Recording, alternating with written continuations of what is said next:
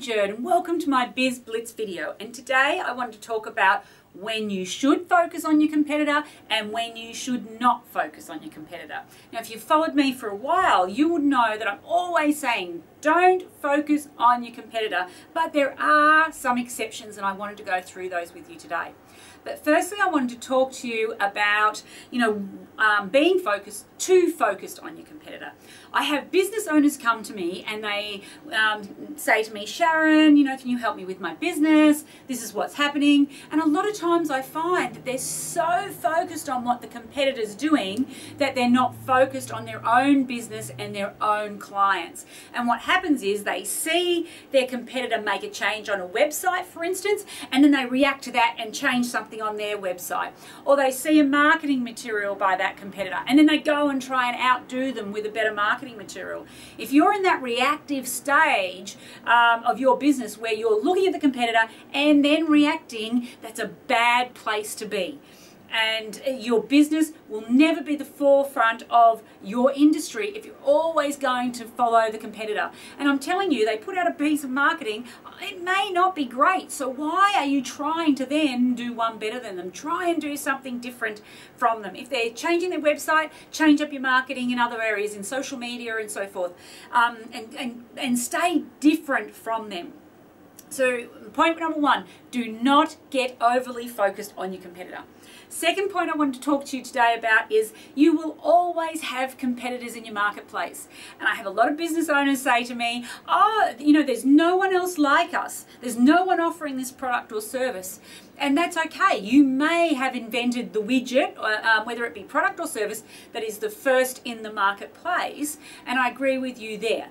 But you still have competitors. And I challenge business owners around, okay, no one's making that widget or offering that service, then who else are your competitors? Because sometimes you're competing with things totally left wing of your industry. If you're looking at disposable income for a consumer, say, mum and dad at home, so if we're not talking B2B at the moment, but just a consumer in the marketplace, and they've got X amount of dollars left at the end of the week, they're going to divvy that up into what's important. Now, they may take the children to the movies instead of buying your facial product. And so therefore then the movie theatre is now your competitor in the marketplace. And people challenge me around this, but I go, you look at what your consumer is spending their disposable income on and you're wanting a piece of that, then they are your competitors if you don't have real competitors in your marketplace. So there's always competitors. Point number two, there's always competitors.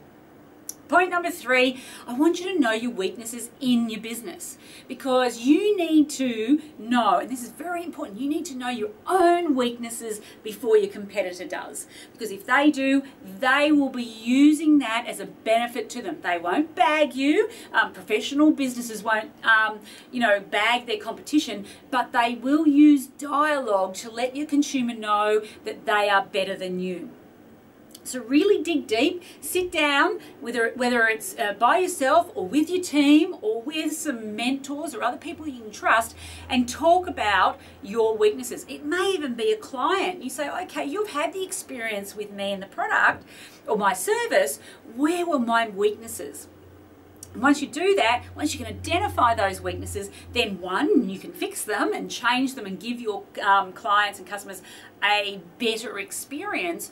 Or if you can't change your weaknesses, then you need to get some dialogue to explain to your customers and clients about that weakness before they hear it from someone else. If you deal with the objection, some people call it in a salesy role, if you deal with that objection with the customer or client, then what happens is they accept that and then they'll accept your product or service and know that as they go through the experience, there will be a weakness around that. So, give it to them up front. Don't try and hide your weaknesses. Show the customer or client what those weaknesses are so your competitor doesn't have anything to use against you in their dialogue when they're talking to the same customers and clients.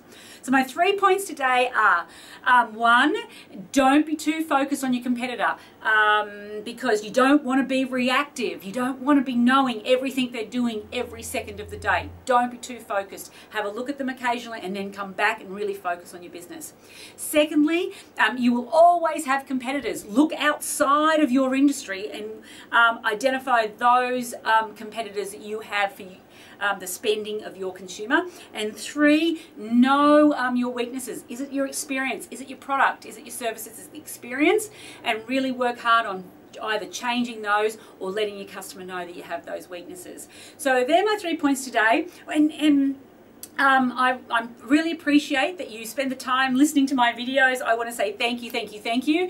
If you want to know more about, how to identify your weaknesses, how to identify your ideal customers and making sure that you're talking to the right people, then I welcome you to go to my 12-week Business Academy, and we're launching that very, very soon for the next intake.